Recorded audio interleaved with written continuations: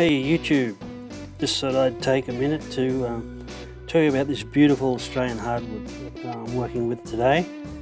It's a eucalyptus tree or a gum tree called ironbark, and it's called ironbark because the bark resembles the slag or the leftovers from a process of removing metal from its raw ore. And now these trees can grow to heights of between 80 to 120 feet. It's like 24 metres to 36 metres high, and they have a very high resistance to rotting, resistance to heat and fire, and in cases of extreme fire, which we tend to have down here, where leaves and shoots are removed or burnt off, the bark actually aids in the protection of epicormic shoots. And what are epicormic shoots? They're shoots that lie underneath the bark and eventually shoot out after the fire's gone.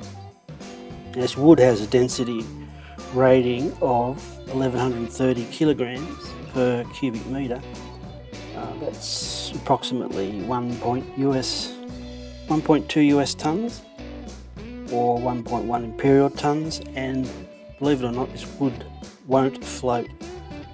And a furniture maker down here in Australia called Nicholas Datner actually used ironbark wharf piers that have been submerged for 80 years for a range of tables. Not sure exactly when he did that, but as you can imagine, they would not have been a low priced item. Now, the heartwood of this timber is quite red, as you can see in those previous pictures, and the sapwood is a pale yellow colour. And as I said, it's quite dense, fine-grained timber, and it's pretty hard on your lathe tools, and I can tell you, you've got to sharpen pretty often. Some of the cuts can come off like a sandblaster, and some come off in nice curls or peels.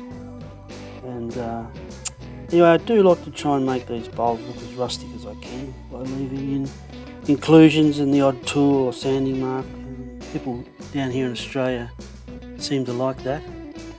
And